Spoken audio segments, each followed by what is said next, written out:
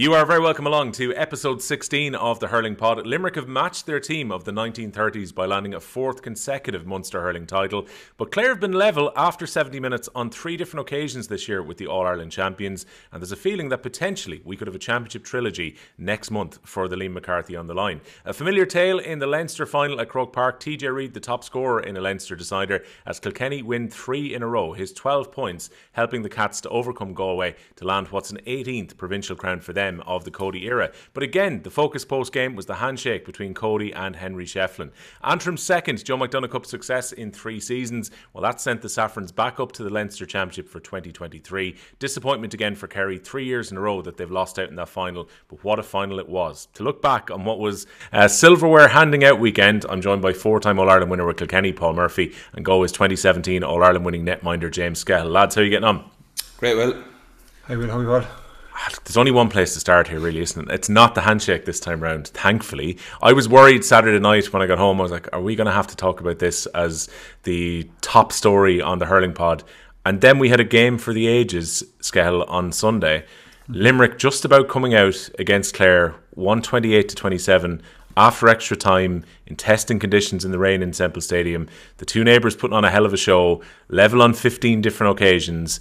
And eventually maybe Limerick had that little bit more, particularly in the first half of extra time, to get over the line. But what a Munster final it was. Yeah, and I think I don't think anyone would argue with me if I said it was probably one of the greatest Munster finals of all time. And we're chit-chatting there before we came on the pod, and like I can't think there's maybe one that might even come close to it as the 04 Munster final with Waterford and Cork. But like this had everything, bar goals. You know, and I suppose instance of red cards, this had everything. Like, it was just an electric game. The crowd were brilliant. Like, I wasn't at the game, but you could feel it through the television. And then for the way it finished off in a normal time with Tony Kelly, I was roaring the television for not to go for it. You know, this is me. Like, it's too chancy. How could he go for it? Like, and then he does that, and then he did it while some clown threw a bottle, you know, down within his vicinity. Like, so to kind of enact that skill from that angle under such pressure with the game on the line was just incredible. That's the only word I can use for the game, because that's what it was. Some shooting from both sets of forwards. Like, you think of Seamus Flanagan, who had probably, by his own admission, probably an up and down, year so far, and then he shoots where he shoots. Like, just finds himself in great positions, opens up great challenges for the rest of the forwards around him. And look, credit to both teams. They're the 2 best teams in the country. I don't think anyone deserved that, but Limerick just did enough. Their conditioning is impeccable. If I was to say anything about Clare, maybe they lost a small bit of steam towards the end of extra time, and that's where just kind of Limerick just opened it up a small bit. But look, nothing separated them. It's obvious. That's what the draw is. I think is that the 3rd time to draw this year? Yeah, they're level at 70 minutes on all 3 occasions. League was the low scoring game. They drew in the round robin and effectively drew again yesterday. So like, Clare can be extremely, I know it's little consolation to them this morning now, but they can be extremely proud, and they can be very motivated for what's to come down the line. They've a run to get to meet Limerick again now. They're going to have to go through some tough teams, but like, they're well capable. So look, credit to both teams. Paul, before we kind of dig into the game itself, is it a fair statement to make, based on the evidence of what we saw last weekend, where we saw all 4 of the provincial finalists in action, that it now feels like Clare are reasonably close to Limerick, but possibly the rest of the chase and pack are a bit away from these 2 teams based on the evidence of the Munster final? Yeah, that's probably fair to say after this weekend anyway. Certainly after the Leinster final, much flatter affair compared to the Munster final. But I think there's an element here of Clare, any team going out playing Limerick, you have to throw a huge amount at them. And Clare brought an element of just chaos to the game, because they knew it had to completely break up Limerick's plan. They knew they'd throw everything at him. Whereas you look at the Leinster final, and it was far more tactical and far more cagey, and that's the way both teams approached it. But it is fair to say you have to give Clare the credit. Like, Clare do look like the closest team now, out of nowhere, out of the last few months, to suddenly come and potentially take on Limerick. And very fine margins here. Extra time just took the sting out of it for Clare. When you look at extra time compared to any minute really in normal time, it was a completely different game nearly, because of the intensity. There was a bit more space in it. I mean, players were after putting their bodies on the line for 70 minutes in really tough conditions. We saw Shane O'Donnell, Tony Kelly, Peter Duggan, these lads, you just couldn't hold out any longer. And that's the thing going against this Limerick team, is sustaining not just the 70 minutes, but if it goes into extra time, you have to try and sustain that. So the closest team, incredibly now is Clare. Do look like it, but I'd still fancy, I'd still love to see the likes of Kilkenny or the likes of Galway or whoever have a crack at them, because no doubt either of those teams, or Wexford or whoever, would feel that or Cork, that they'd have to throw the same thing that Clare did at Limerick. It's the only way you may potentially topple Limerick, is throw everything at them. But at the moment, you'd be relishing seeing potentially Clare and Limerick at some stage again in an All-Ireland final. It'd be an incredible match. Yeah, because James, when you look at particularly, I think the energy that Clare put in eventually, like with some of those players who had to come off, and you don't want to have probably your three best players in the case of the three that have just been mentioned there by Murph, where you don't have Tony Kelly, O'Donnell and Duggan available when the game is in the melting pot in extra time, but they absolutely ran their legs off throughout the match. But that first 25-30 minutes particularly, I think especially up until the moment that Hegarty scored the goal, and maybe things kind of ratcheted up a bit after that for Limerick, the intensity that Clare put in to stop Limerick hurling in the first 25-30 minutes was absolutely incredible. Yeah, and I think intensity is one thing. Like, it's easy look at a team and say, right, they're operating fierce, intense, but they're disciplined in the tackle and the way they applied the intensity in the right manner. Like, and you contrast what Galway did against Kilkenny, intensity in the wrong manner, and their tackling was horrendous, which we'll touch on later. But their tackle was exceptional. Their energy all around the pitch, from all the up, like from even the pace Quilligan was getting the hook outs going, and what he was doing was excellent. So all up the pitch, they were brilliant. And I don't think Limerick have met that kind of, I suppose, ferocity in the last couple of years. I don't think I'm struggling to remember a team who was thrown that much at them, for a sustained period. Obviously, there'll be a couple of minutes every game where a team gets a proper patch against Limerick, but for Clare to actually sustain it for the whole course of the game, I can't remember anyone doing that to Limerick in recent memory. And look, it just shows it's a great sign of a great team when you're able to actually take all that pressure, take it on board. Obviously, they went behind a couple of times, but then throw everything back at them again, and then win the match. So again, we said about the game in Ennis the last time. Did both teams' stock go up? Yes. And after yesterday, did both teams' stock go up again? Yes. So like they're both on the rise, and they're on the same trajectory, I think. But they're still, you always got the feeling then in extra time that just the energy was dropping from Clare. And I don't think it's an S&C thing. I just think it was a bit of clientele. The lads they had to bring on, weren't going to be as effective as the lads that they had to bring off. So like, who do you want? Only the guy Tony Kelly to be there. But again, what more can the man do? Like, he ran. I'd love to see his running chart, what he covered in the game, because I saw him getting the ball in his own 21 and in the opposition 21, and he was applying himself, for the whole course of 70-80 minutes. Like, so he's just exceptional. I know I keep going back to Tony Kelly, but like, you're nearly kind of half privileged to watch this. Like that sideline, I can't stress how difficult, how difficult that is to do. But in that situation, like, it's amazing. And like, two teams just to go ahead the way they did, I feel like a giddy child here talking about them.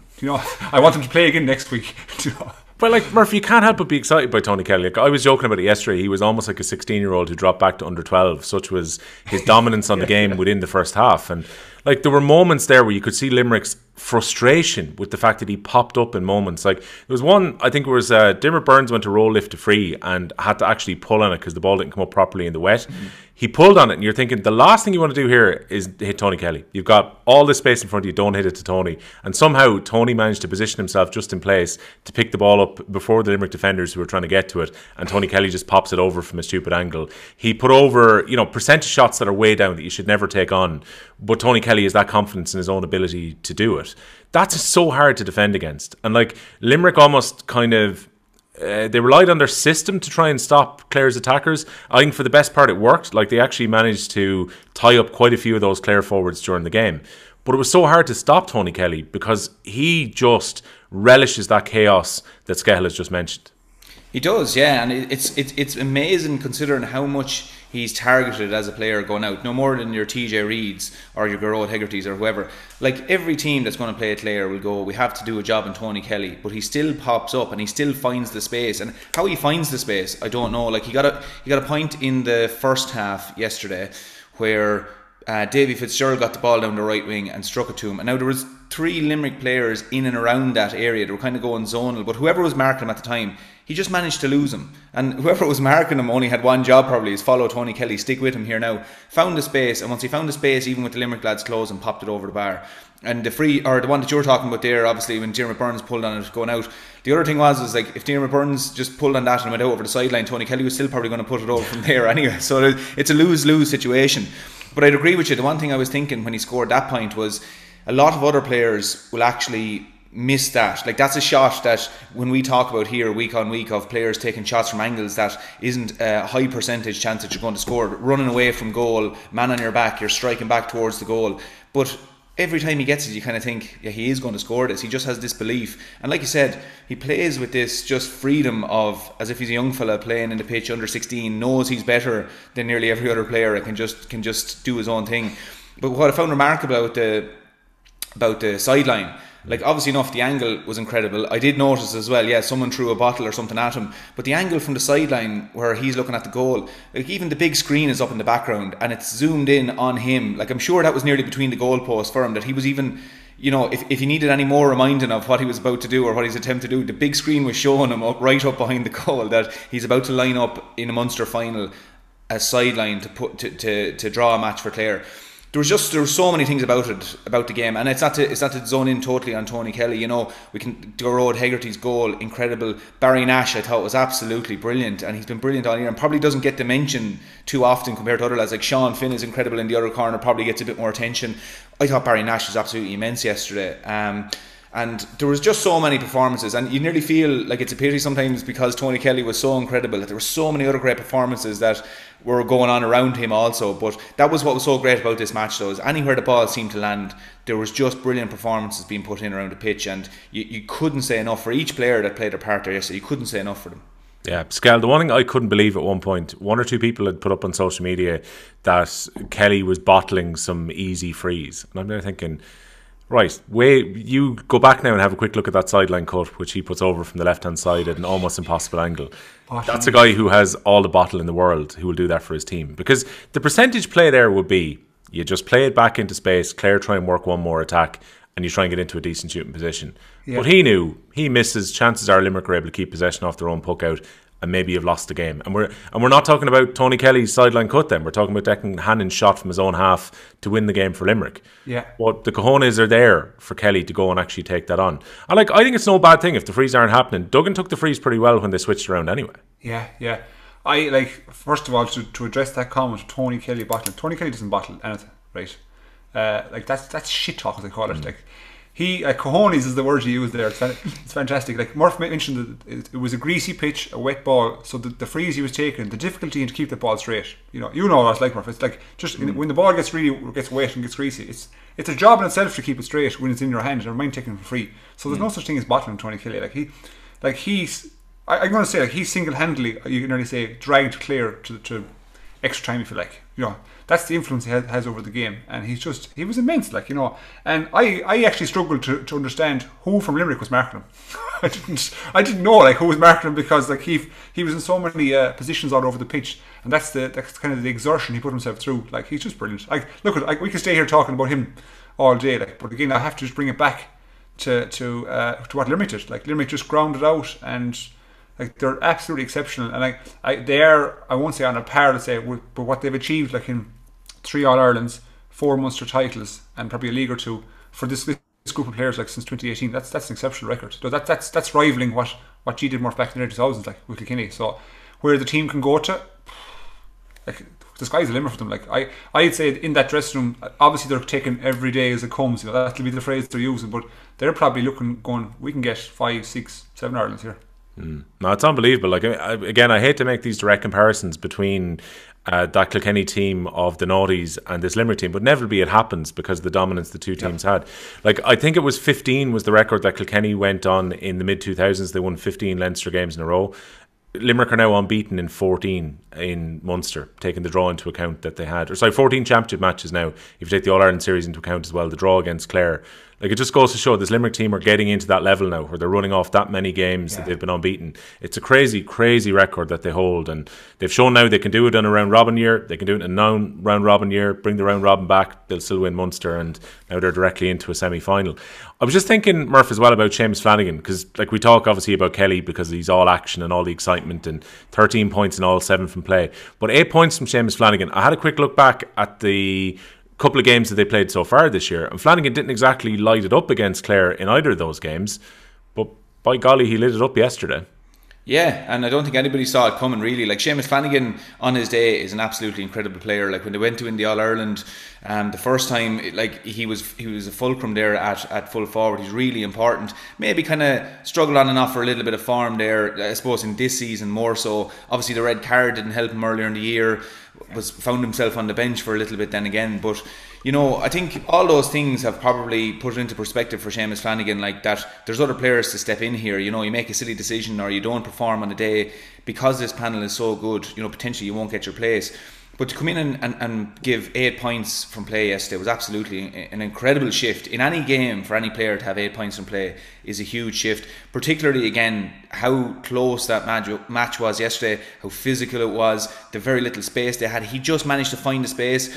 He managed to find just a little bit of time, a second for himself to look up and get a score. He was always off the shoulder supporting other players, and it was a huge shift. And you know, in fairness to him, he deserves it. He deserves the credit, because he probably got a fair rap now off the critics over the last while, that maybe wasn't performing, maybe, you know, question marks over, you know, would the red mist ascend, would he get sent off and different things, particularly against this Clare full back line, who, you know, are fairly physical and like to mix it up off the ball as well. But no, in fairness to Seamus, like, without those 8 points, where were Limerick yesterday? In fairness, I know they would have had more players to come in, might have chipped in with 3 or 4 from play, and is what you're kind of expecting from any of the forwards. 3 or 4 from play is an excellent shift, but 8 is an absolutely enormous shift to put in, and without him, you'd wonder, that might have been the difference yesterday, of maybe Clare just eking it out in normal time. But incredible performance from him, and if he keeps this form, you know, there's no full back in the country will keep him scoreless coming down the All-Ireland semi-final or the All-Ireland final, if he keeps this form.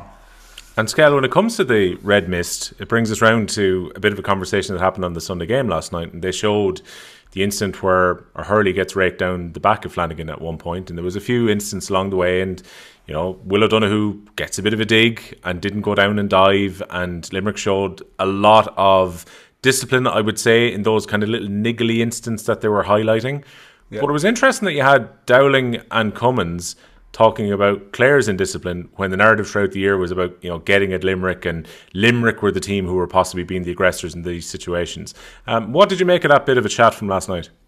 I think firstly, Limerick probably understands what teams are going to try and do. They're going to look for an edge. So I was very, let's say, happy to see that O'Donoghue and Seamus didn't go down. They didn't like feign injury, didn't try to get cards. So like, credit to them, like 9/10 of players in today's game like will go down and try, you know, get an advantage for the team. So that's the first thing. But the Duggins, look, there are two instances that I think if the ref catches them in real time. Now, Cian had a very good game, so that, I have to put that on record first and foremost. He had a very good game. He can't see everything, okay? But if he sees it in real time, it probably is by the letter of the law a red for both. You know, Duggins one was it a.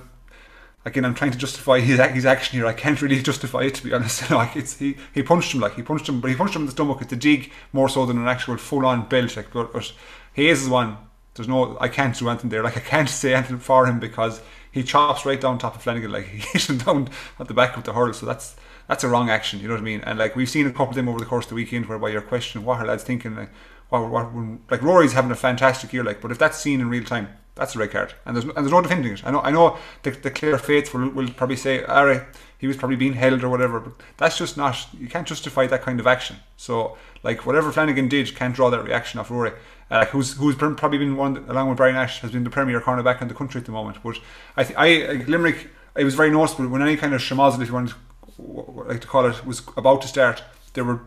They'd front up, let's say, for a shoulder or two, but then they were getting themselves out of there. Like Hegarty and Hayes were getting themselves out of there, and it was good to see from their perspective. So I think they've adapted to understand this is what teams are going to try, and they're overcoming it.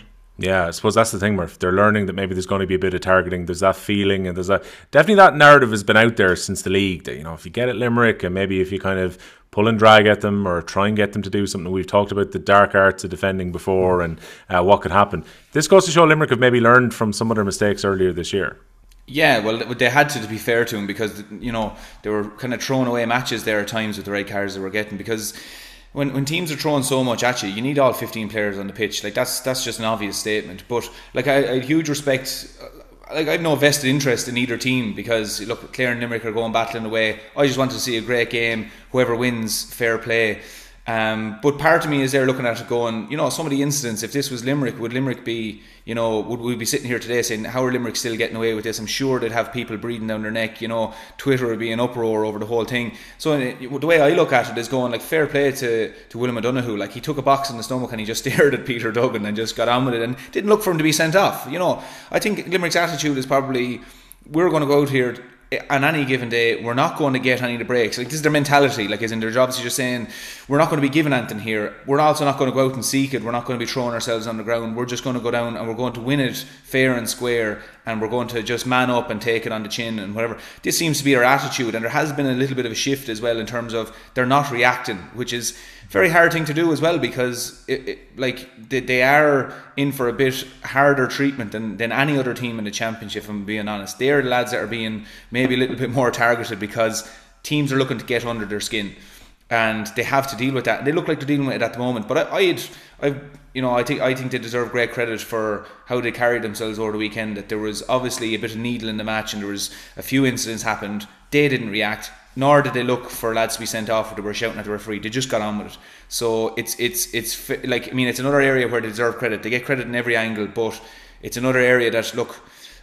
I hate when a team is getting unduly, I suppose, honed in on for how they carry themselves and they play dirty, they play on the edge and all this. I think Limerick deserve credit at the moment, that they're just, no one will be talking about them now this week saying they're filthy or whatever. Like, they're not. They're a manly team. They played it really well, and I just think they deserve huge credit that they didn't maybe make more out of those incidents over the weekend. And Paul, when it comes to the refereeing, Scales already mentioned, and again, I won't disagree with him here, I think Keenan had a really good game on a difficult day, because you're trying to make decisions at a time when guys are slipping on a wet pitch, when there's a lot of obviously bunching up and rucks, and naturally players are going in to try and deny space, and it would have been easy to give a whole load of more frees, and we could have had a free fest like there was in Croke Park on Saturday. But he allowed an awful lot to go, but in a very consistent way. He did, yeah, and I think that was recognised by the players as well, that there wasn't players turning around, like, okay, every so often you see players asking what the story was as free, and that's kind of more of a knee-jerk reaction. But in general, he let the game go. Like you said, on a wet night, that's a very hard thing to do, because players are slipping into each other. There's a lot of accidental collisions. The intensity from when the ball was thrown in, I mean, it was very obvious that, there was going to be hurls flying around, there was going to be shoulders going in, mistimed and different things. No intent, but, it was going to be a hard one to call. But if he kept blowing frees, we wouldn't have had the spectacle that we did yesterday. And again, the unfortunate thing about referees is they don't get the credit often when the games go really well. I think he had a brilliant game, and I think he can be very proud of himself that he contributed massively to what we were served up, because he let it go, he pulled it back when it needed to be pulled back, he used common sense, and he just tried to keep the show on the road, not make it about him or anything. He was just going, right, keep this match flowing, keep it flowing. And because of that, there was great physicality in the game, and we love seeing it. We love seeing the physicality. But he knew how to call it with common sense, which was brilliant, and fair play to him. So look, I'm sure all the headlines will be about, like we said, Tony Kelly and Limerick are a great team and so on. But Keenan deserves great credit there in his own right, and he probably won't get it as much, of course he won't, as the players. But without him, this could have been a different match, being honest. It could have been a different match, and I think he deserves huge credit for it. James, what about one of the moments of the game then? We're 27 minutes in. Clare feel like they're on top. They've gone out, I think it was their biggest lead at the time. They were 3 points up at the stage, seemed to be really on top of Limerick. Then, a long enough ball comes down into Morrissey's hand, and Hegarty just makes a break off the shoulder and finds the tiniest amount of space for the hand pass to be played to him. Looks like he's running into traffic. And then that beautiful scoop. A lot of people were saying it was a la kind of Gaza at Euro 96 with England and Scotland, with the way that he took the ball over the shoulder and still brought it down perfectly and then finished across goal. Remarkable skill from such a big physical man, particularly in Hegarty's case, to use minimum space and maximum skill to actually be able to get that shot away. Like, just rewind and just look at the clip where Morrissey catches the ball. I actually think he catches the ball blind. I think his helmet gets, the clips get unhooked and the helmet comes down over his eyes. He catches the ball with the helmet down over his eyes, like, Jesus. So, and then turns, and then that's kind of the Limerick motto: go forward ball. Morrissey turns straight away and somehow fixed his helmet in real time, and then passes to Hegarty, who had one thing in his mind. But yeah, you look at those goals, right, and it's the finish. It's 3 points to the team, yeah. But the difficulty level to do what Garage did, it's actually hard to be quantified, because Like that, Murph, you touched on it a while ago. It's a millisecond, not even a microsecond, is what he has to actually make that decision, to plan his route, because obviously there's bodies all around him, and for him to kind of plan it, execute it perfectly was just, it's amazing. And it's one of those goals that I think, one of those scores, like I often think of Cian Carey's point, like for Limerick when he went for midfield, it was at 96 or in the Munster Championship, and this is kind of the Hegarty goal is one of those scores that'll be long in the memory. Like that was just exceptional, but from an exceptional player. And like the forward juniors as well in Limerick, they scored 118 from play between them just for the forwards. That is ridiculous. That's some return for a forward junior out of 6, and the two boys who came in out of 8 players, like 118, terribly hard to stop. But look, they just keep producing the magic. Well, I would think, Murph, if you're the Clare defence there, if that had been your old Kilkenny defence shaping up and Harry gets the ball, you're probably thinking you're in pretty good shape when he catches that hand pass, because you'd be almost assuming that he's going to go north-south. He is going to go straight through and he's going to try and use his power. You probably wouldn't be expecting that moment of finesse to actually make the space. No, because he doesn't make it obvious that he's about to do it. And the scoop, I think, is important as well, because if he actually flicks that ball, there's a second that ball is in the air where the Clare defender can actually just look at it, judge it, and maybe just put the hurl up to spoil it a small bit. But the fact that he just scooped it over him, at no stage did the ball really leave the hurl till it was just over the Clare defender's head. So the Clare defender, like that, he still thinks he's probably going to go for goal, and then one step scoops it over his head, as opposed to a blatant flick of the ball over the head. Everything about it, if one of those things went slightly wrong, he wasn't getting the goal. Like if he misjudged anything there, he wasn't getting through on goal. So like you said, yeah, if you're a defender going in, the defenders actually made the right decisions, really, all bar, withstanding pulling down a fella. They tried to tackle, but Gerard Hegarty was just one step ahead of them in terms of knowing what they were going to do and creating the small bit of space for himself. But even going back to Tom Morrissey, when he caught the ball, this goes back to why it's so important in training, practicing with lads off the shoulder. Like you were saying, James, the helmet came down over his head and he turned because he knew where goal was going to be, like as in the goal was. And he turned and instinctively, kind of a little bit of a glance, but he popped it to where he knew a Limerick player would be running. I don't know whether Gerard Hegarty called it or not. I don't know whether Tom Morrissey could even hear it with the atmosphere. But through being in the pitch and in training, knowing that Limerick will always have a player off the shoulder, as soon as Tom Morrissey caught it, he turned for goal knowing there's probably a Limerick player off the shoulder here now and I could pop it. And that in itself is something that's, if you get that into a team, it's lethal, because when a player wins primary possession, if you know that there's a player around you somewhere, before you even look, that there's some player running off the shoulder and that a player has timed his run to make sure that they're there when you're turning to pop the pass, that's a huge thing to have in a team. And lots of teams try to do it and they don't get it right. So even that in itself just shows how, I suppose, how well the whole Limerick engine is taking over. It's really going well. So like there's so many parts of it. For such a simple play, there's so many parts there that may appear simple and it's not. It was just, the whole thing there was a great goal. Yeah, Skehill, when it comes to this Limerick defence, people probably have seen the picture the sports file had up at this stage where they look more akin to a South African team on the verge of a World Cup as opposed to a team coming out of a pitch in Semple Stadium after lifting the cup for the Munster final. Particularly Sean Finn looks like the Hulk.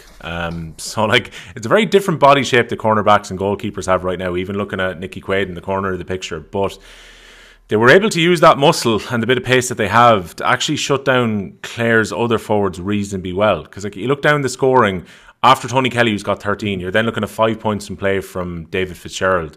And as well as some of the other Clare forwards schemed at different times, like Shane O'Donnell didn't get the scores from play that he's been getting in recent games. Duggan was a bit more restricted than he's been in recent games too.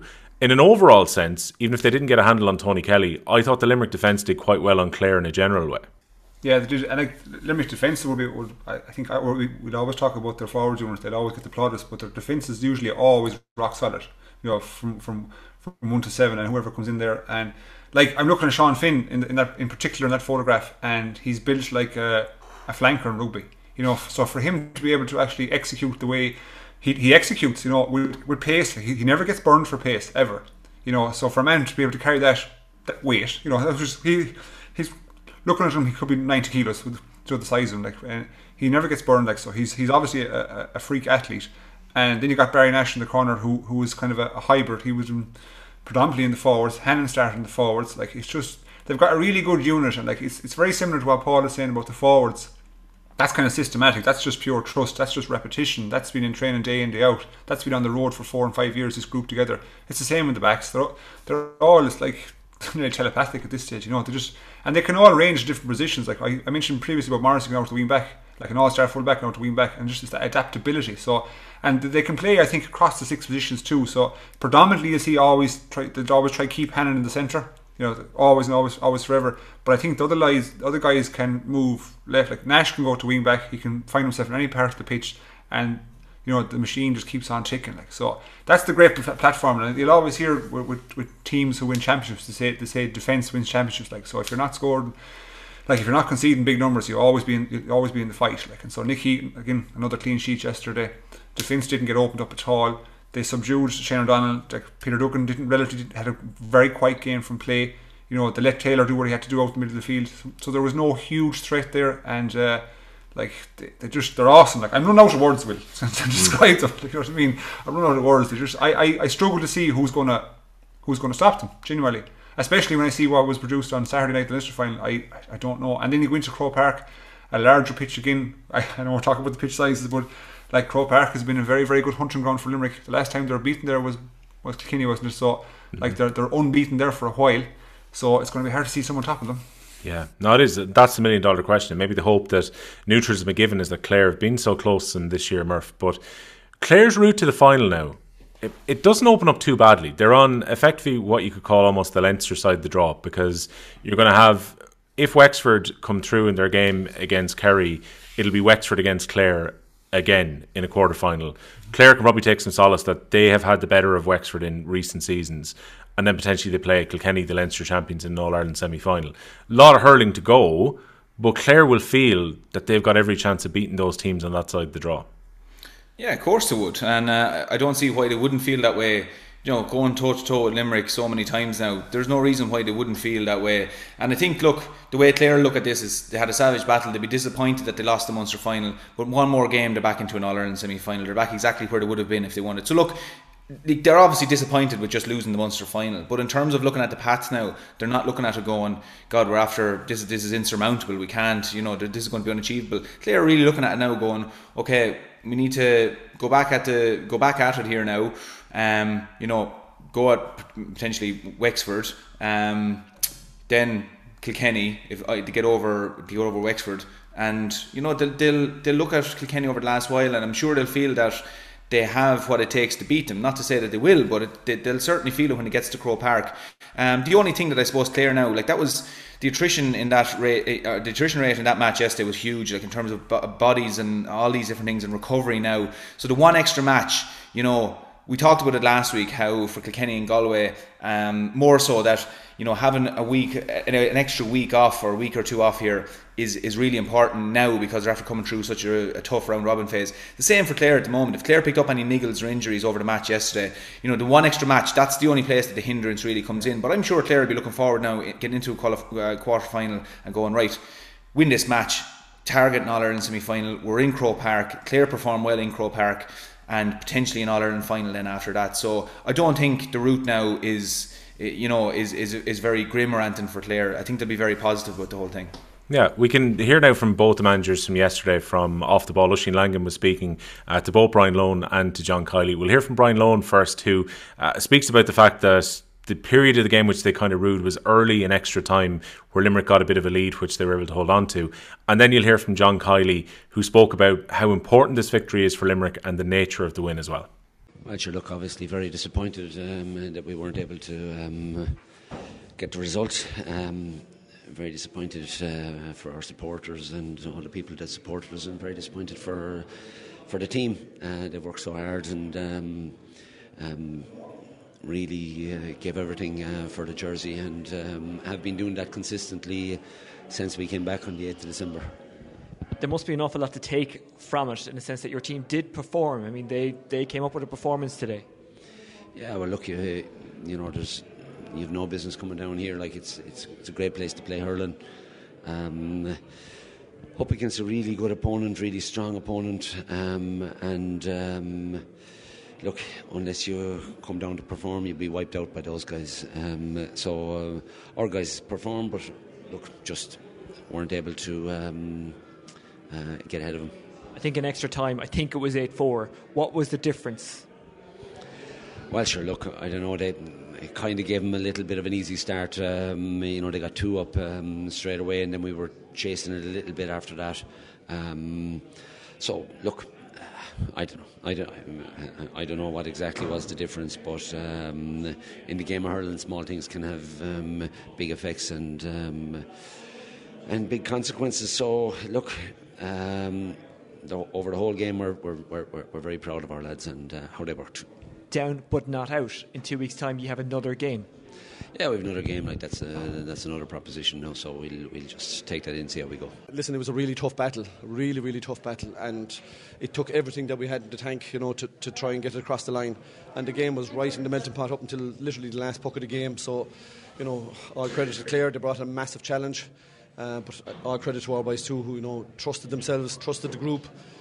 You know, our lads coming off the bench made a huge impact in the game today, and I'm really proud of what they've contributed in the build up to the game and most importantly again today, you know, when we needed them. So yeah, fantastic achievement. Very honoured to be a part of the group, or part of the group that would lift the Mick Mackey Cup. It is obviously something that we would take great pride in, being the first team to lift that cup. You know, a great family of hurling people, and obviously, you know, one of the iconic players in our history of GA and Limerick. So listen, thrilled that he's been acknowledged in the way he is, with the Munster Championship being named after him, which I think is a great honour for him and his family, but more so for us today now, for us to be able to lift that cup. I think they'll take great pride in that as well.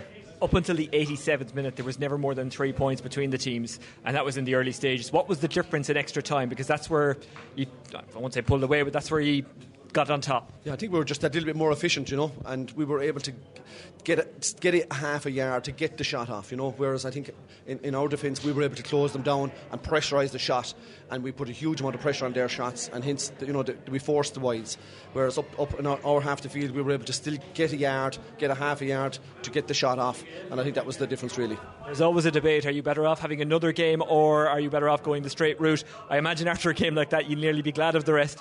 Listen, it's not going to be so much a rest, but I can tell you one thing, I'm damn glad that we're in a semi-final, and I don't care if it's 4 weeks or 54 weeks, we'll manage it. We've been there before, we've a lot of experience in it, and we'll have it on the ball, I can guarantee you. And just before I let you go, will Cian be okay for that, or do you know yet? No idea. We'll have to wait and see, hopefully. Please God, he's doing well, but he needs to be absolutely 100% before we'll put him on the field. So that was Brian Lohan and John Kiely speaking after the game with Oisín Langan on Off the Ball. Just at the end of John Kiely there, Skehill, he's asked about Cian Lynch, and like Cian Lynch, they've achieved this Munster title effectively without him since the second game when he went down with that hamstring injury. So they've had to find these solutions during the year, and they had to, you know, find ways of winning without their best hurler. We kind of expect he's going to be back for the semi-final. John Kiely's playing his cards close to his chest, saying we're not quite sure if he's going to be back. But they've a few weeks now to rehab that and get him back onto the pitch. And what a boost he'll be when he slots back in. Yeah, like I suppose we spent the last half an hour kind of lauding Clare and Limerick, and particularly Limerick, for what they've done, what they're able to do, and they've done it without their best player. You know, like, it's ridiculous.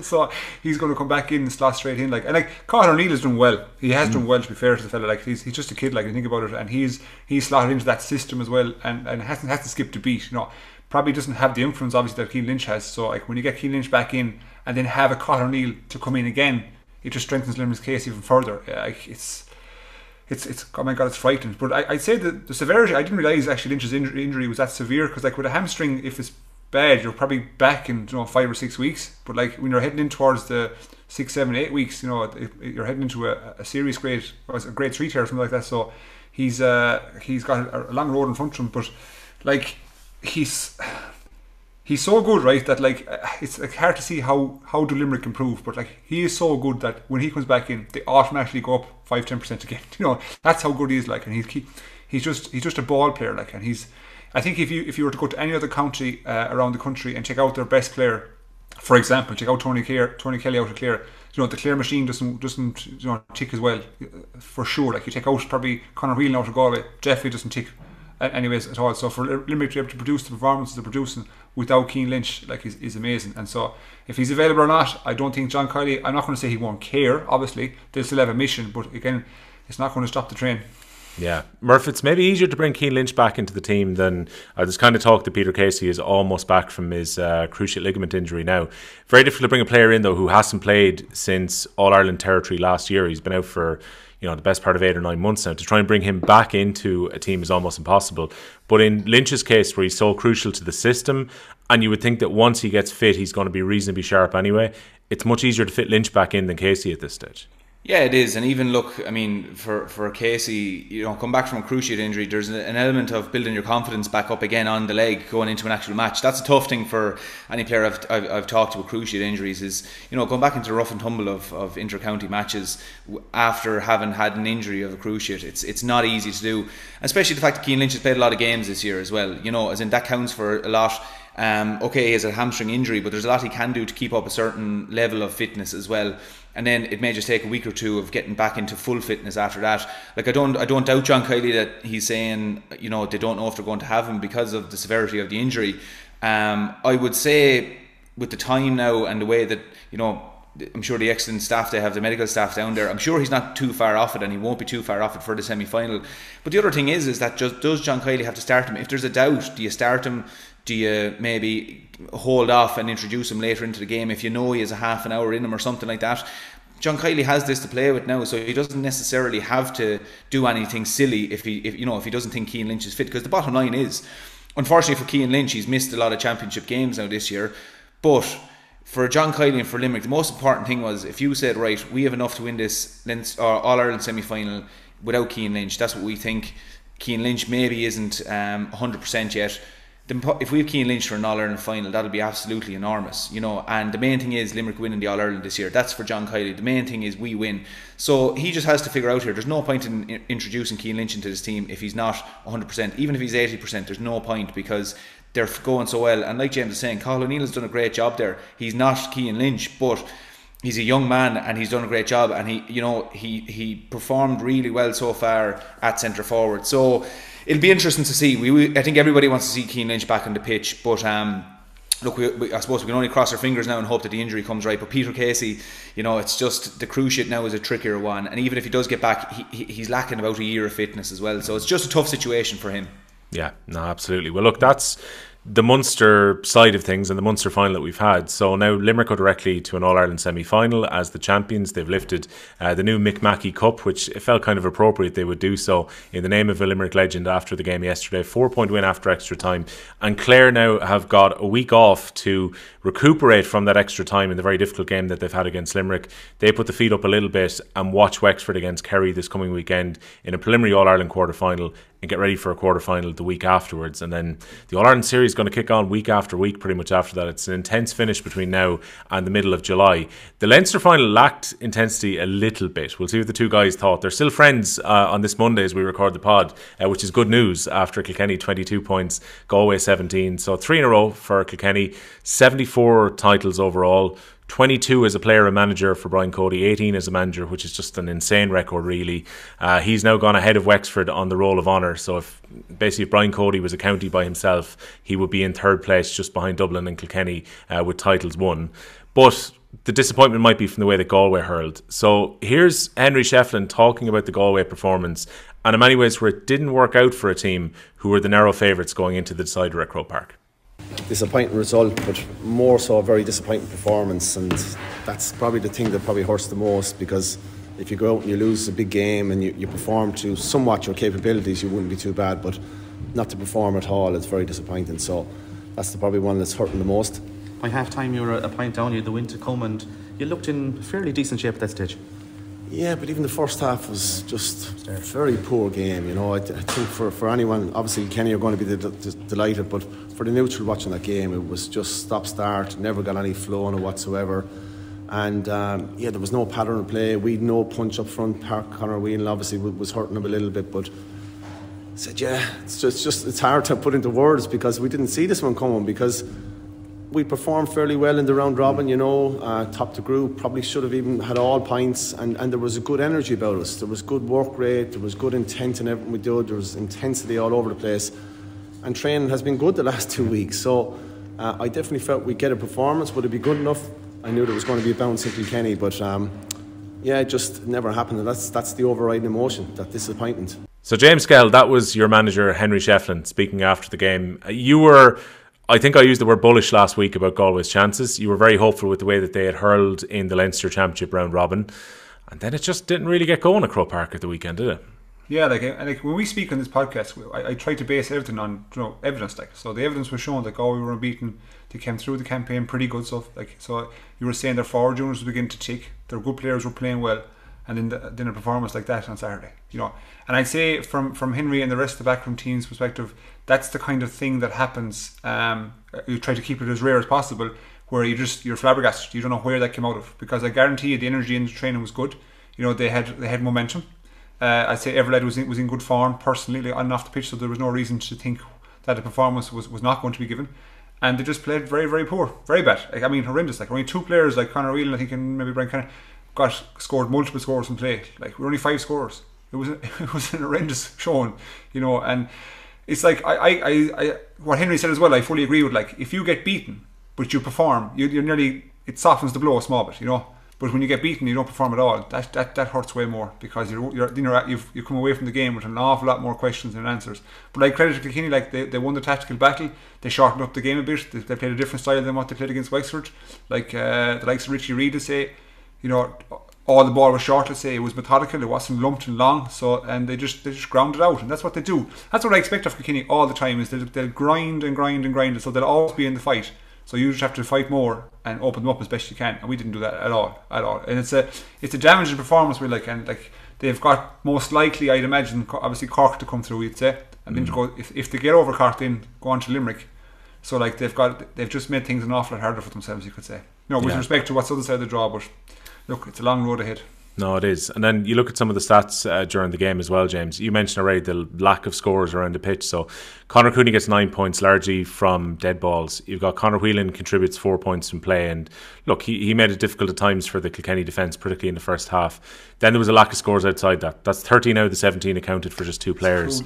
You look at the shooting stats, they're not good. Like 17 scores from 36 in decent scoring range.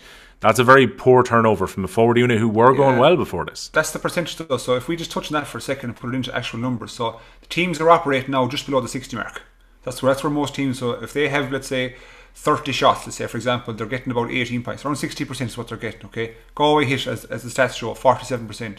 So if you have a 10-point difference over the amount of shots that a team gets, that's automatically 4 points, you call it, with the average amount of shots that come in the game. So if you have an average probably of 40 shots, which most teams do, you're 4 points behind straight away. Like that's a cruel statistic. But again, there was no rhythm. Like I was looking, our midfield didn't play well. Like Joseph Cooney touched the ball once in the second half. Like we couldn't the ball didn't bounce for Tom Monaghan. Our subs didn't make an impact, to be honest. So you're kind of looking to see where could we have improved, and you can't narrow it to one spot. It's just so global. Like we were just really, really poor, but we were meant to be poor. If you know what I'm saying, we were poor ourselves, right?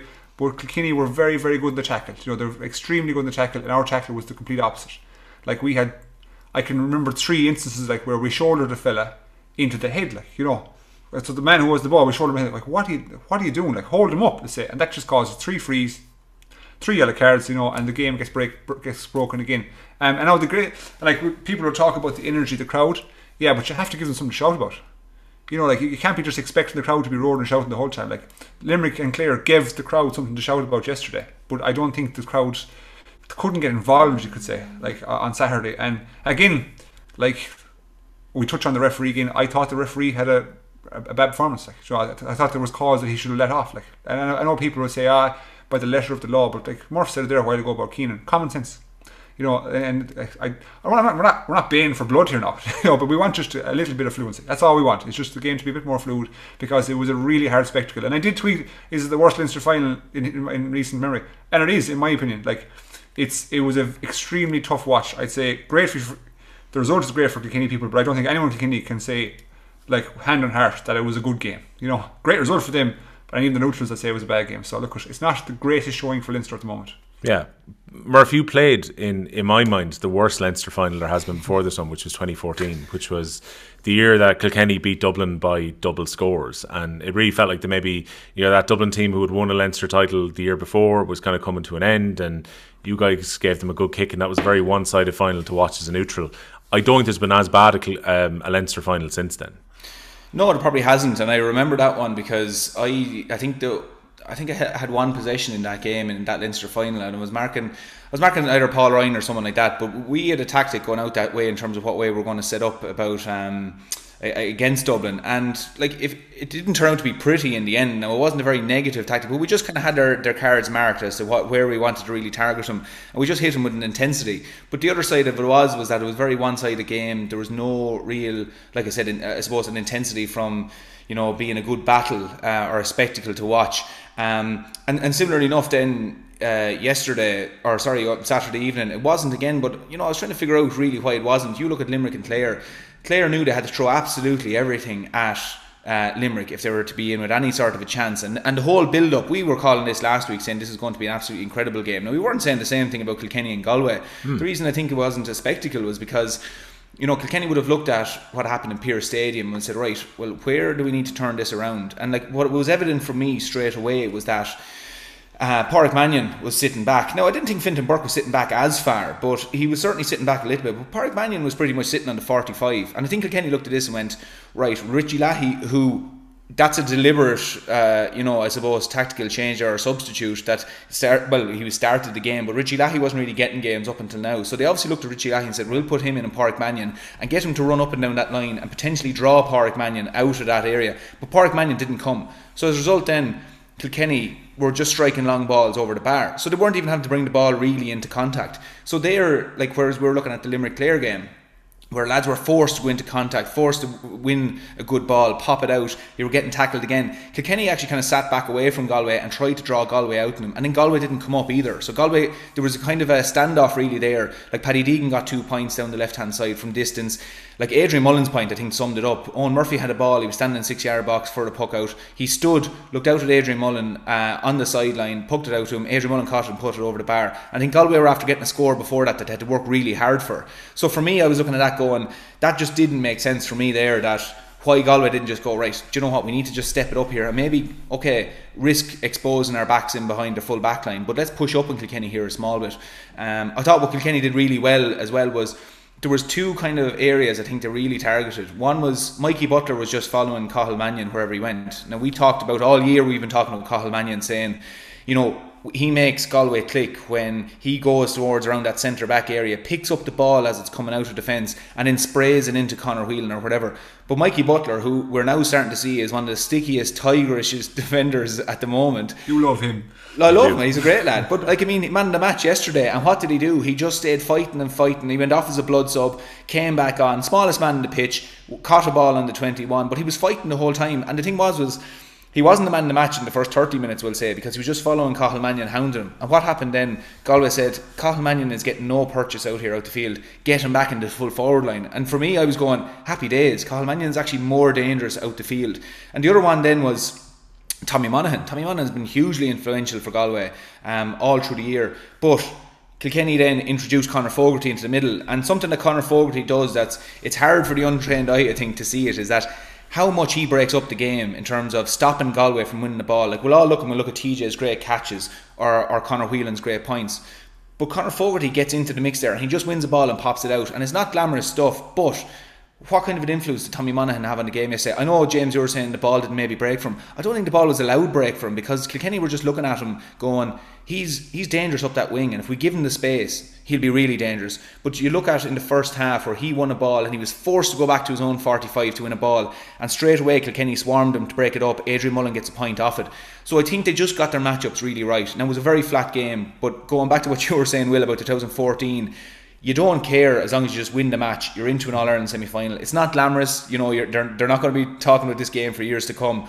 But I think Kilkenny are happy now that, okay, we'll give up Pearse Stadium, we lost that one, but if it meant getting everything right for this game, happy days. So look, it wasn't a glamorous game by any means, but Kilkenny people or the Kilkenny team won't mind that. Murph, to that point, and again, as a defender, you're going to take a lot of pleasure from this. Galway in the last kind of half an hour of the game, I think it's a 31-minute spell, they only managed to score 6 points, and only one of them came from play. Like, that's a really good lockdown when the game was actually in the balance.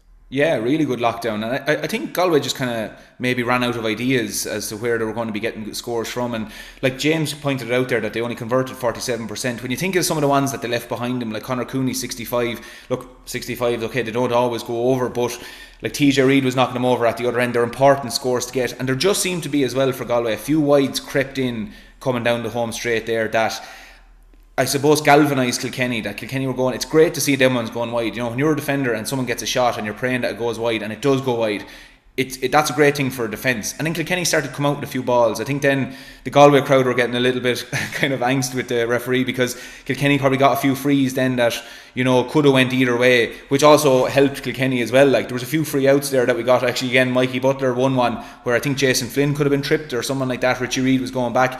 Seen him given as free ins. But that kind of fed into Kilkenny's momentum then, that they were getting the breaks just when they needed to be getting the breaks.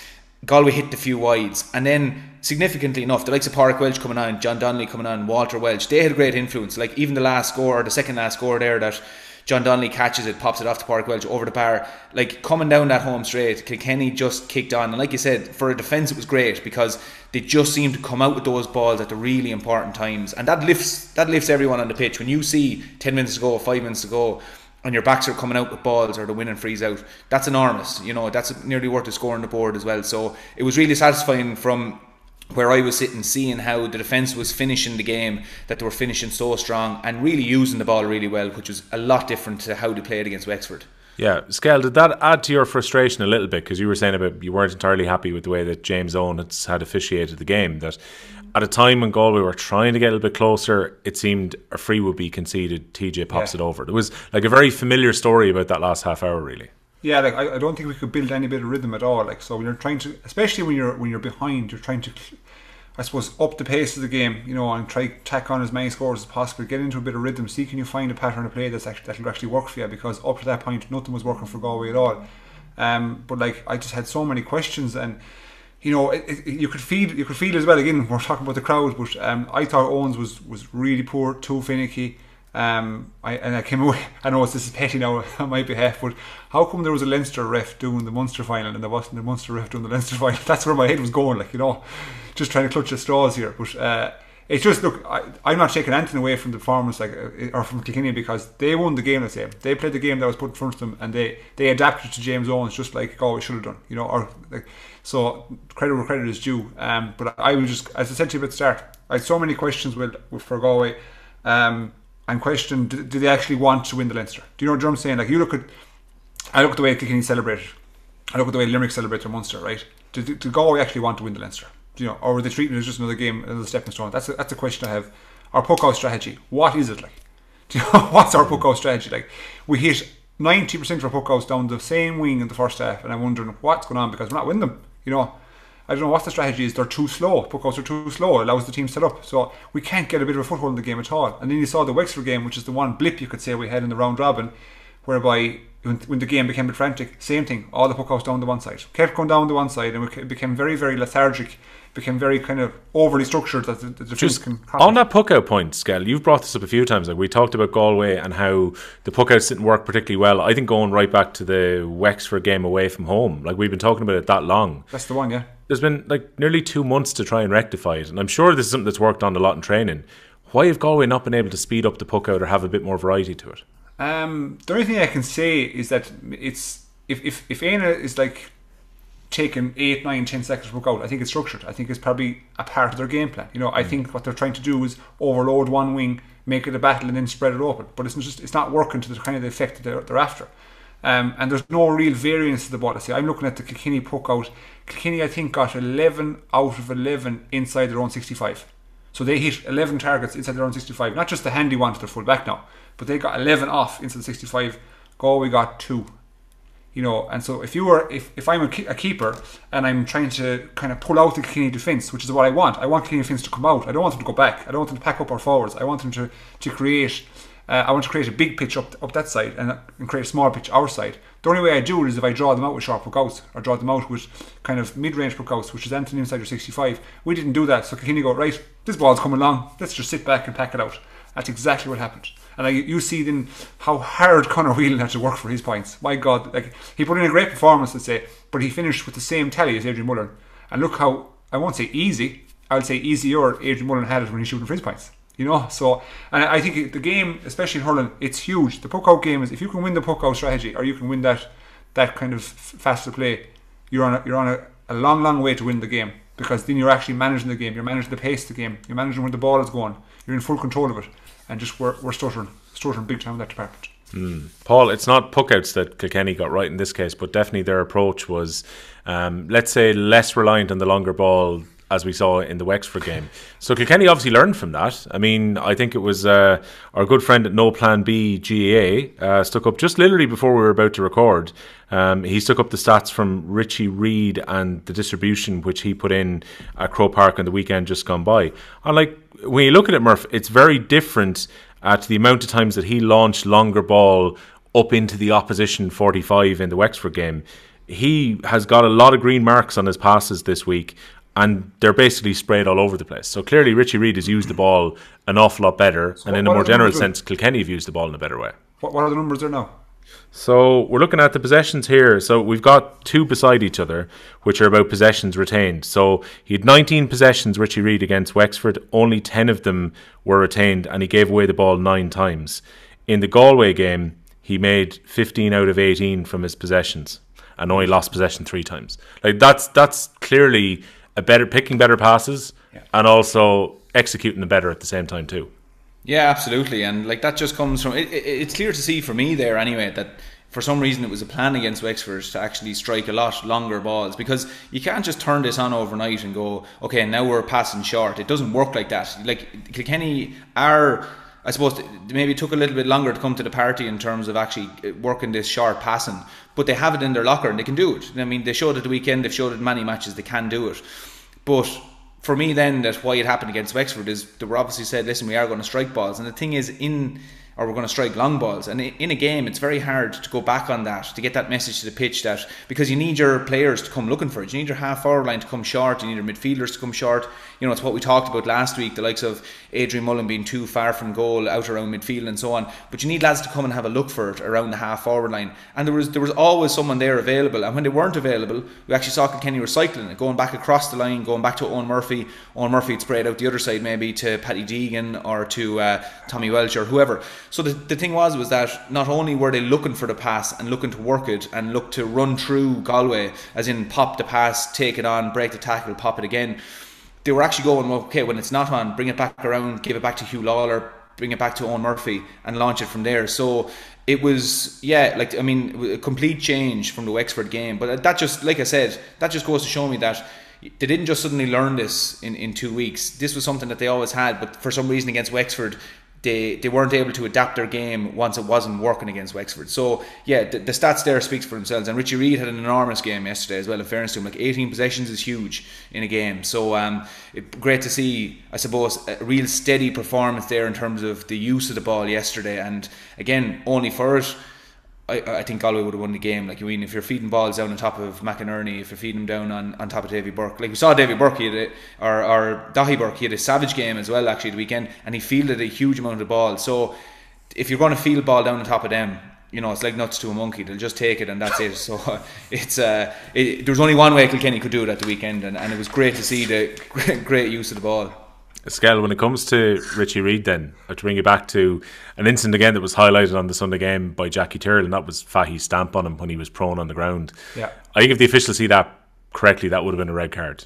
Yeah, I don't condone that at all. I'd say that's a red card. And again, like, Keenan's he's an awful sound kind of quiet fella, so it's completely out of character, like, for him to kind of do that. So I'm wondering what was in his head. I was saying to myself, if the ball was kind of loose or whatever, maybe you can justify the action, but the ball wasn't loose, the man was down injured. As Murphy said, he received a kind of a head injury, like, so it could be serious or semi-serious. Just move on. So I don't know what that was about. Rush blood to the head. If the ref sees it, it's a red card all day long. Yeah, shouldn't happen, can't happen, shouldn't be done. Right, small matter then of Handshake Gate 2.0. I really thought when we spoke last week this wasn't even going to be an issue. I thought the game would finish, 2 lads would walk over to each other, a handshake would happen, because they're both aware that everyone's been talking about it in the week leading up to the game. It was going to be a handshake and maybe even a pat around the back between Shefflin and Cody, and life would move on irrespective of the result. Kilkenny had this game won with about 7 or 8 minutes to go. So Brian Cody will have known going up towards the end of the game, as much as focus would have been what's happening between the white lines, that a handshake was going to happen, or he was going to have an interaction with Henry Shefflin. We all kind of waited to see what would happen. There was a long period on the pitch before the presentation where Henry Shefflin was walking around. He shook hands with some of the Kilkenny backroom team. I think he worked his way over to some of his club mates and shook hands with some of the Ballyhale players. He then actively had to seek out Brian Cody. Brian Cody's feet were stuck on the ground in Croke Park. He was not moving over towards Henry Shefflin. Shefflin had to make his way all the way over. It was a reasonably cold handshake. And then the TV cameras caught Henry Shefflin shaking his head for about 6 or 7 paces as he walked back over towards his management team.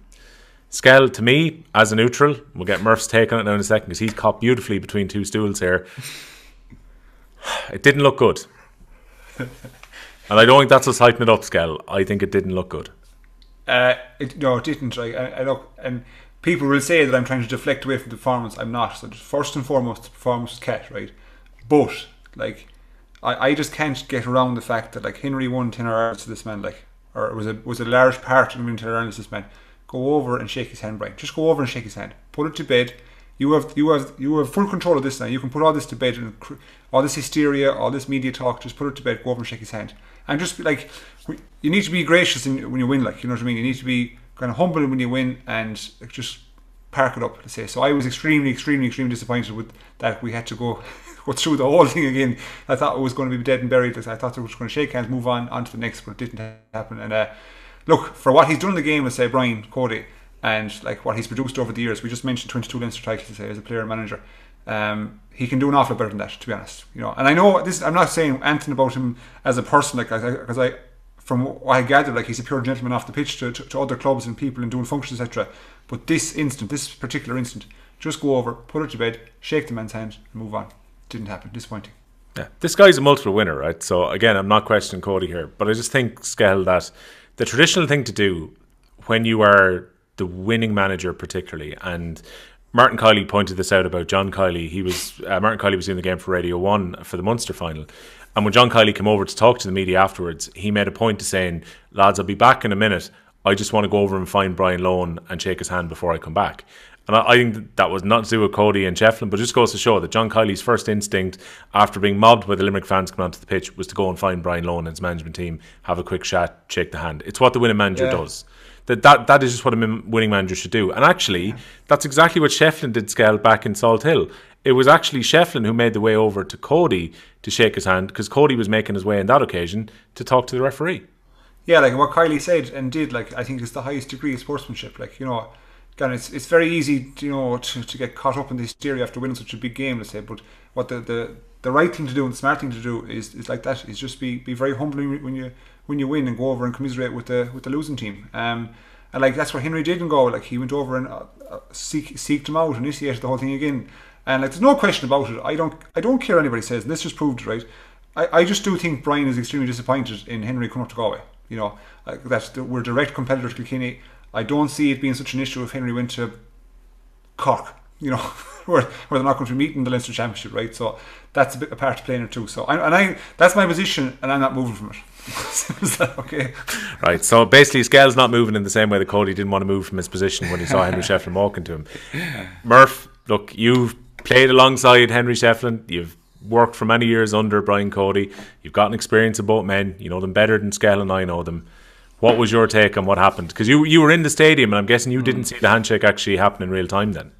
No, yeah, so we were walking around. We were going to head around to the Hogan stand side, and as we were walking around, the lad I was with just said, oh, they're after going over and shaking hands there, and I heard a bit of a cheer, and I was going, oh, that's grand, so it's done, happy days. At least they went over and shook hands.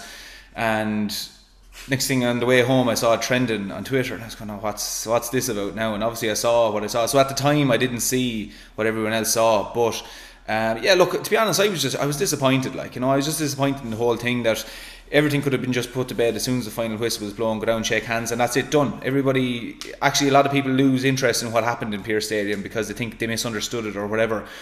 But just the way it played out, you know, there was a conscious effort not to be at least, I suppose to put it best way, there was conscious effort to at least not be the first person to initiate the handshake there. Like, not that he wasn't going to go and shake hands with him, but he obviously went and shook hands with every other player and stood there. And, you know, for me anyway, like, you know, soldiering with Henry for so many years, Brian was my manager for so many years, you know, I was disappointed for Henry, to be honest, because I was just going, look at the man, the man has been, like, he won his first All-Ireland when I was about 10 years of age. I wear a green helmet because Henry Shefflin wears a green helmet, you know, so I was disappointed that Henry maybe felt aggrieved in that situation. I think a lot of Kilkenny people also feel the same, because, you know, Henry is Henry, like, you know, and he will always be that way to Kilkenny people. So I was disappointed, but at the same time I think I kind of just went, right, maybe that is it, put to bed, and it's not a good way to finish it up. But hopefully I kind of nearly wanted just to finish up now, that we're not constantly going back to this, because it's not good for either side to be kind of going back and forth of where do we stand now, what is the situation. But look, I was disappointed in it, and like, I'm not going to be standing saying that,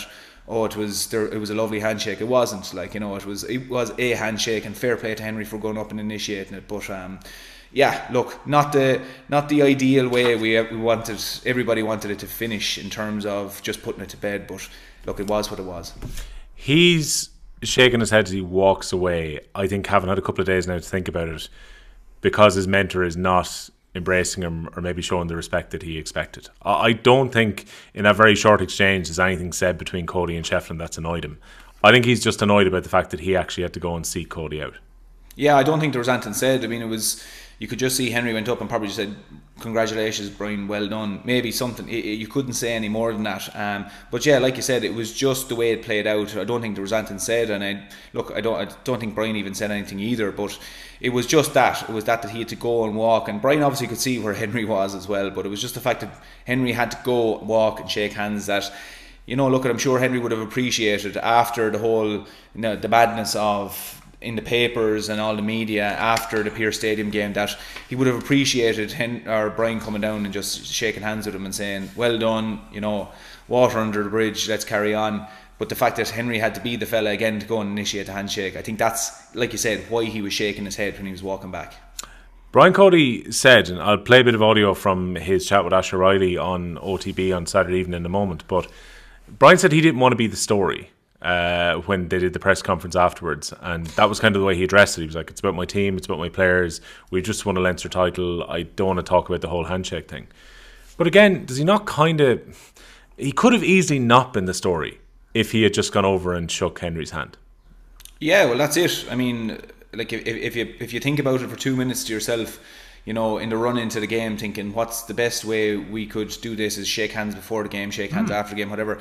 You know what you're going to do in that situation. So, like you said, if you just want to throw water on the bonfire, it's just a case of walk down, shake hands, and then suddenly everyone's going, that was a thing of nothing, that was a storm in a teacup. But like you said, yeah, you're contradicting yourself by saying it. If you're not going and shaking his hand, but yet you're saying you don't want to make a big deal of it, it doesn't make sense that way. So yeah, look, Brian, in fairness, we all know that Brian conducts himself in interviews, you know, he does like to dispel this, and that there's anything other than this is a game to be won and we're here to win a game. So to be fair to Brian, that's the way he talks anyway, like, you know, and he doesn't like to say anything in an interview that may be carried over for weeks on end, or that may come back to be a distraction coming into an All-Ireland semi-final. But yeah, look, I think we definitely hit the nail on the head there by just saying, if you want to get rid of it, just go down, walk down the line in the final whistle, and, you know, and the match didn't even finish in a hectic way either. Like, you know, Kilkenny had it won, so you had your time to plan it and go down and shake his hand and just finish it up. But yeah, I think if you wanted to dispel it, that's the way you do it. Yeah, I was willing to understand it as a little bit of a heat of the moment thing in Salt Hill because of the lay free, because of the nature of the defeat. This time round, Kilkenny had won. Like Cody has the higher ground before he walks across, and there's no problem doing that. One last question, Murph, on this. Do you kind of come round to Skehill's way of thinking now that Cody definitely has some resentment towards the fact that Shefflin has gone to Galway then?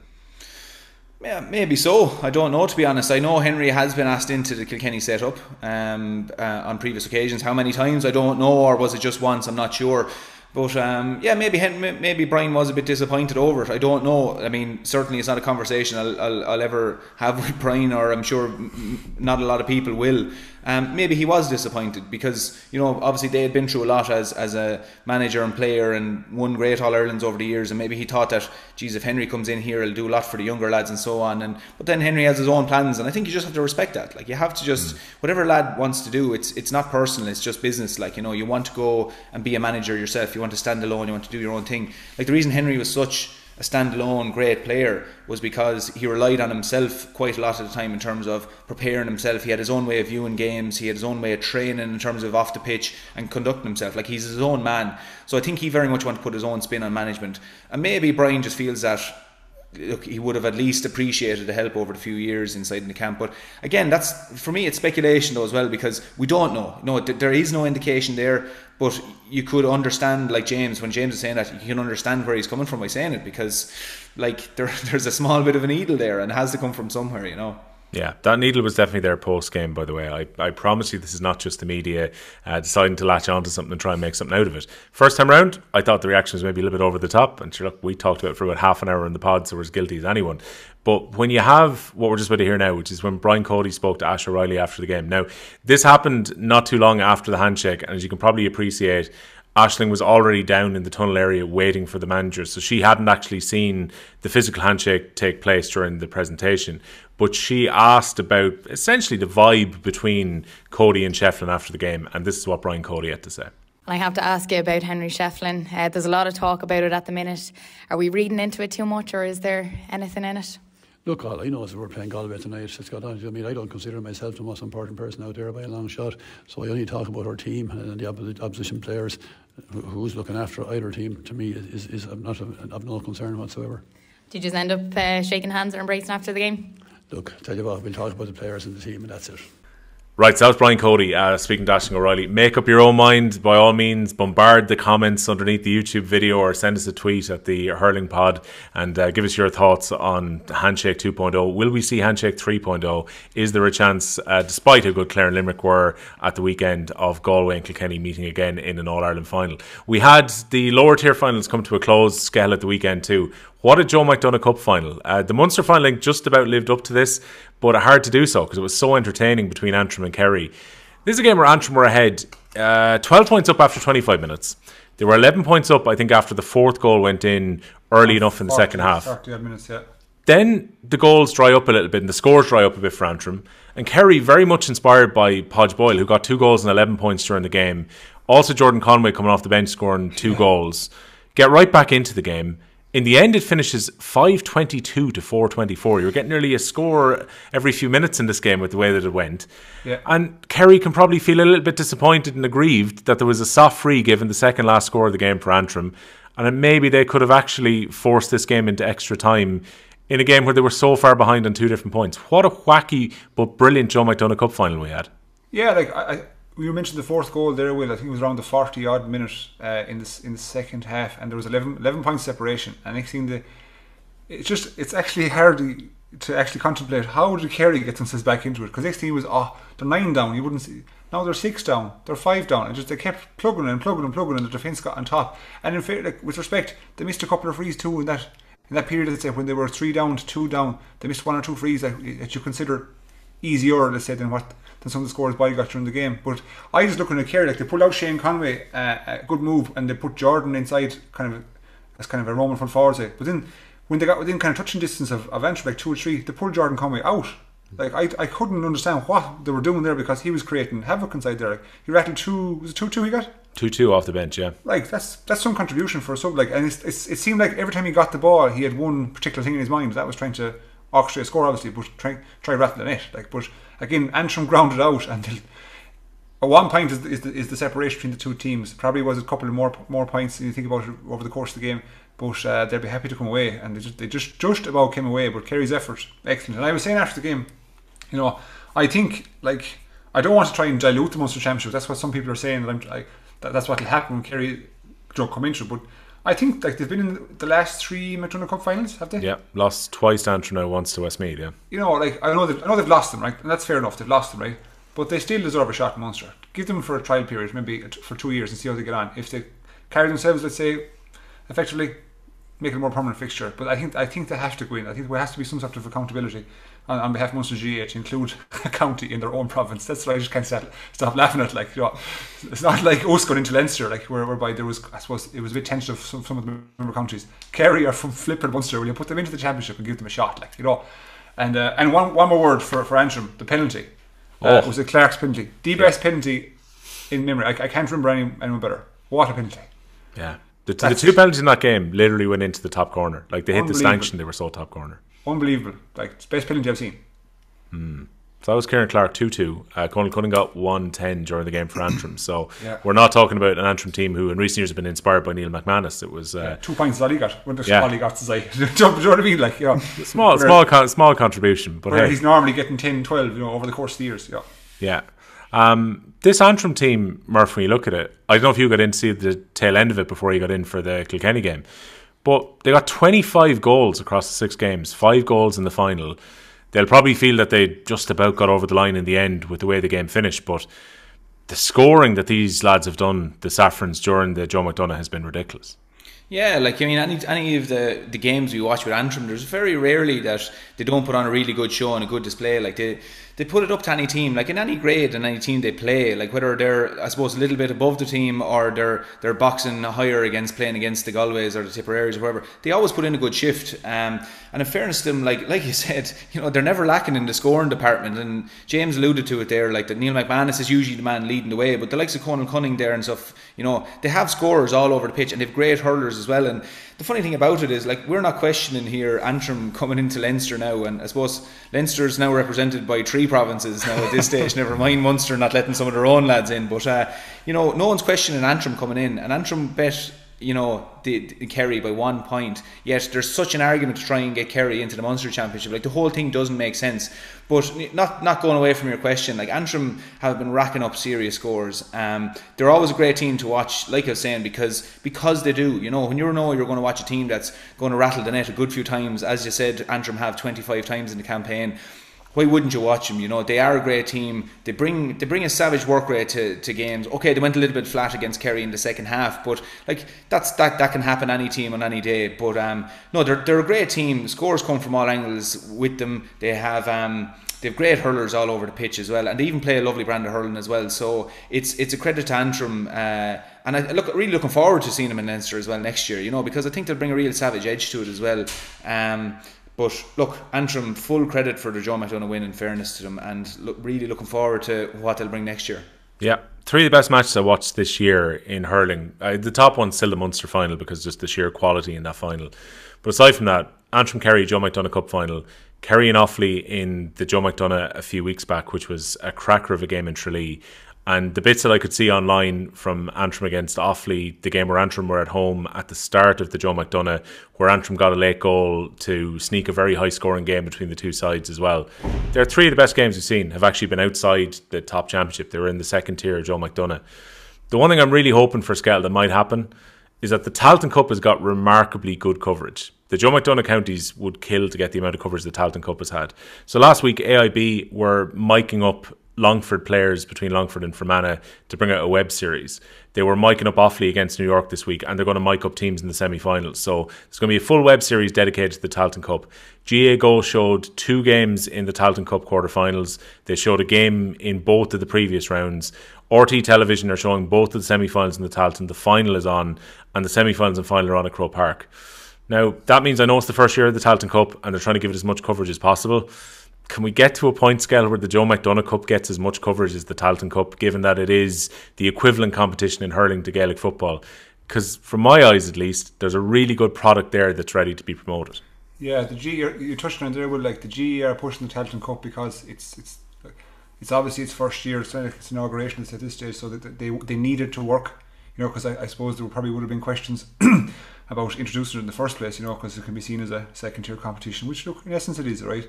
But I think hurling is always second to football nationally, just for the sheer, obviously the number of counties that play it, and probably the difficulty in getting hurling to catch on is because the difficulty around the sport itself, right? So I think the GAA need to push hurling an awful lot more, and they need to put major focus onto not the likes of Limerick, not the likes of Kilkenny, They need to put major focus into Antrim, into Kerry, and all these teams, and specifically in counties that are battling a sport that's probably second in their county, i.e. Kerry. So do we get to that stage? I think we have to get to that stage. I won't say yes or no. We have to get there. I think as an association, if the GAA are trying to grow the game, which they're always saying they're always trying to grow the game, they need to put money where the mouth is at this stage now, and put some resources into all them counties, give them some coverage, and try get like a snowball effect, get it going bigger and bigger and bigger, and hopefully that it pulls the counties from lower than that up then. So you want Down, you want Derry, you want all them teams to be rising up the way, and for Antrim and Kerry to push into the All Ireland series. That's what you want. That's natural progression. But that doesn't seem like the plan, for the GAA. They seem quite content to be offering the Munster final, offering these games every now and then. If we get 3 or 4 cracking games during the years, like, they're happy. I just think there needs to be an awful lot more effort. That's a big task. Something I'd like to see from Antrim too. Earlier today, they brought the Joe McDonagh Cup for a bit of a walk around Cian Park. And it was almost symbolic, this idea that, eventually, maybe by 2025, 2026, depending what's going to happen, because the last few hurdles are now being overcome about the planning applications and the appeals that were in against it. And a big one of those was removed last week. So it seems with the funding in place now too, Cian Park is now ready to get the green light, and for the builders to actually go in and do the revamp.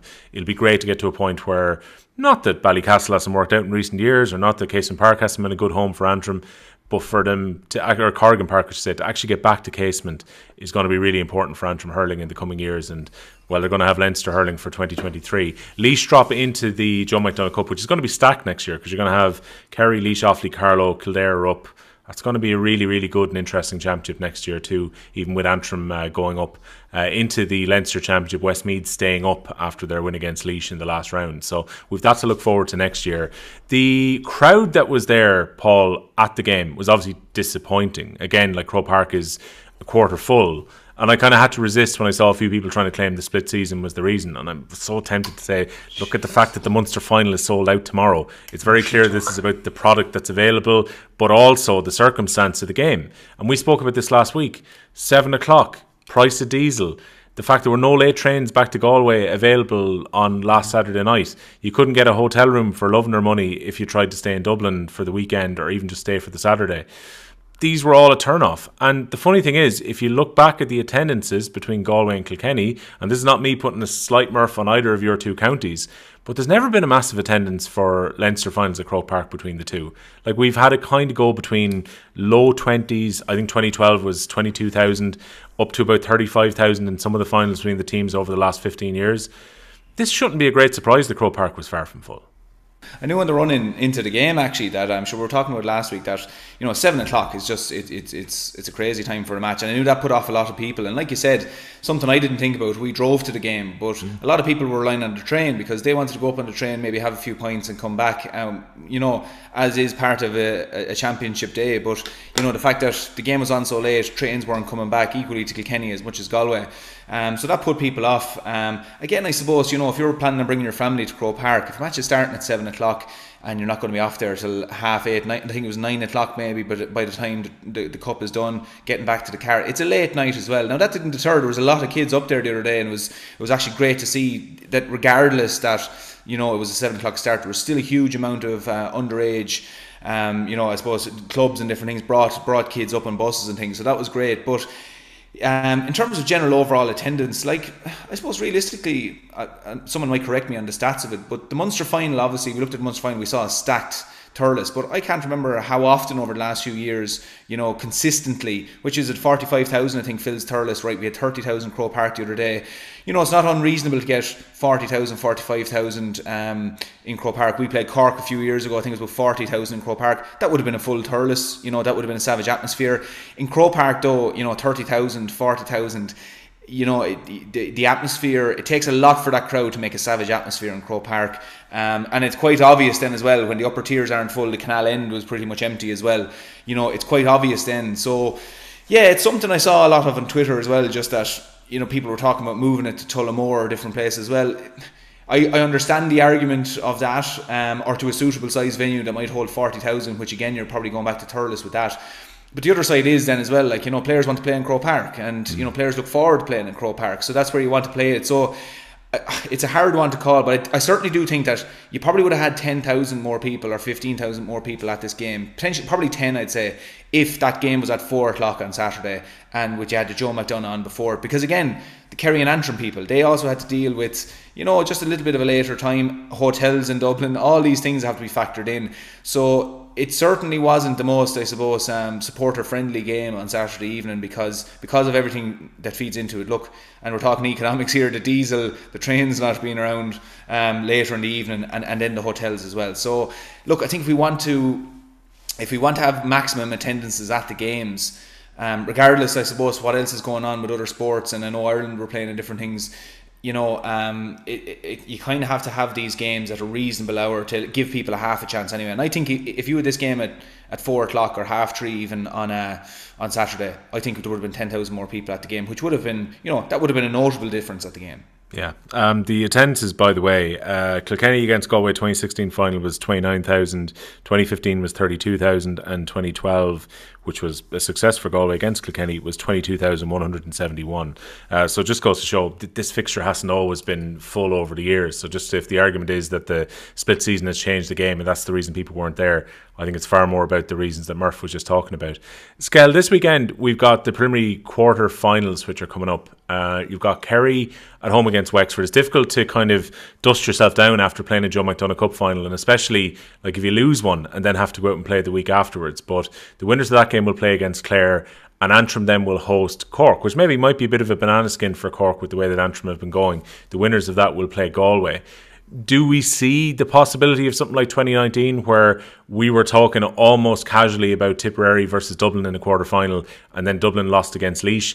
Can you see either of the teams from last Saturday's McDonagh Cup final pull off a shock this weekend? Well, I didn't see Wexford drawn with Westmeath, to be honest. I didn't see Galway losing that performance against Kilkenny. So, I want to go off evidence. Like, you'd say that you would imagine that Wexford would be Kerry and that Cork would be Antrim. But there's huge potential to stumble in these fixtures. Like Cork to Antrim is not a small trick. So there's it is a banana skin. There is the potential to happen. Of course, there's potential to happen. Will it happen? I don't believe so. I think there's probably a 5% chance that either Kerry or Antrim win. If both of them win, 0% chance. To be honest, that's just the way it is, right? I think that especially after Wexford found, I suppose, a renewed element of form, and that Cork did the same thing towards the latter into the round robin, so they're coming to the situation on a positive. And again, like if the game is in the melting pot, like having a game 7 days prior, that's tough. I'm sure Antrim went out and celebrated. I'm sure Kerry went out and commiserated and had their own little celebration, if you like.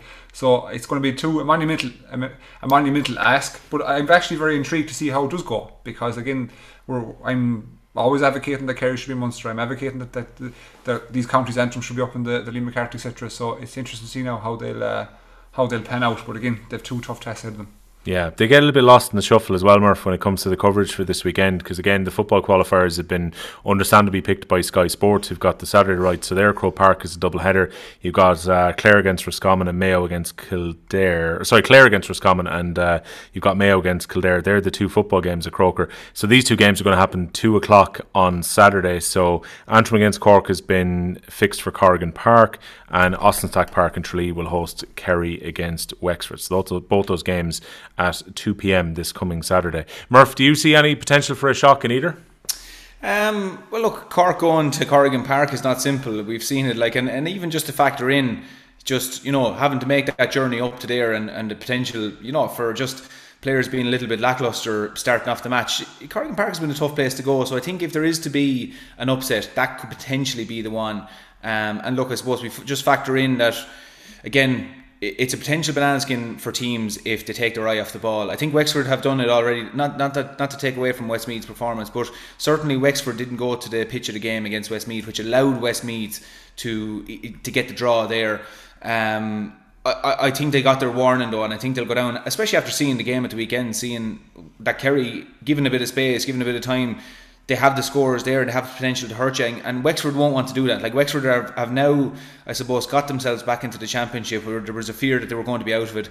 They're now going to say, right, win this game now and move on, and that's what they'll want to do. So I think they'll anything that, like Dara Egan will be looking at it saying, whatever the preparation was coming into the Westmeath game, if there was any sort of complacency there within players, we need to take that out, because look, there's nothing to say here, and I think it's going to be a good gauge again for that argument that we keep talking about Kerry coming into Munster. If they put in a good performance against Wexford, well, then you're going, well, look, they're not 20-30 points behind Wexford. Now, if they take a bit of a beating again, I suppose people will say they shouldn't be coming into it, but I think if there is to be a banana skin here and a bit of a slip up, I think Cork won't find it simple up in Corrigan Park. Antrim won't make it easy for them, and Antrim have nothing to lose here. Like, they won't be expected to win this match, and we've seen them beat Wexford and Clare up there last year. So look, I think Antrim will have a savage crack at them. They'll see what happens, and again, it all comes down to if last 15 or 10 minutes, if they're still within a chance in the game, you don't know what could happen. But like James was saying, I'm not giving it a huge chance of happening, not to be bad on Antrim or Kerry, but I just think teams now like Cork and Wexford have got their warning this year, and I think they kind of have their bullseye now in the quarterfinals. So I'm expecting, Cork and Wexford to come out of this now with 2 wins. And just another couple bits of news coming out of the weekend. Clare beat Laois in the last of the round robin games in the quarterfinals of the All-Ireland Minor Championship. So 21 points to 1 goal in 12, which means we've now got the lineup complete for the last 4. So Skehill involved with the Galway Minors this year. They'll take on the Munster champions Tipperary on Saturday week, while it'll be Clare against Offaly in those semi-finals. They're still to be fixed. And the other piece of news, Skehill, Liam Cahill on Show Sport, which is back on TG Carr on a Friday night, confirming his full intention is to be the Waterford manager next season. So he said he was going to take a little bit of time. It's been a few weeks since they went out of the championship, but it seems that he's still going to be in charge of the Dacia next year. Unlikely their county board are going to make a decision that's not him bringing them back into training in December. Yeah, and again, if it's like if you replace Liam Cahill, who do you replace him with, to be honest? So like his stock hasn't decreased that much because Waterford limped out of the championship. Like, there's obviously reasons they limped out of the championship. He's probably in the best position to analyse those reasons and try fix them, try rectify them. They were the hot team. They were the Clare of the current. Only a few weeks back.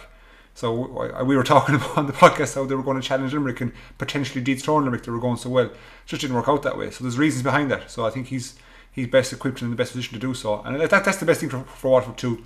He showed faith in them last year by committing to the Waterford job, not jumping over to Tipperary. So I think that should be reciprocated by Waterford now. Yeah, don't listen back to those old pods, folks. We were talking about Clare all the way. We've been on the Clare bandwagon since episode 1. There was no talk about Waterford. We're driving the bus. We're driving the bandwagon. Yeah, we're driving now, yeah. From front seat. We were rotating drivers on that bandwagon along the way, and we were 100% behind that. We never mentioned Waterford. We had doubts about Waterford throughout the league, even after the league final. There's no way we said things like, this Waterford team might have the best panel in the country, and Limerick could be in trouble later in the summer if Waterford get a good steam behind them. Never said that. Never happened. Lads, that is episode 16. We'll be back next week for episode 17, and we'll look forward to the All-Ireland quarterfinals. It's all coming around very quickly now. Thanks a million for joining us on the Hurling Pod.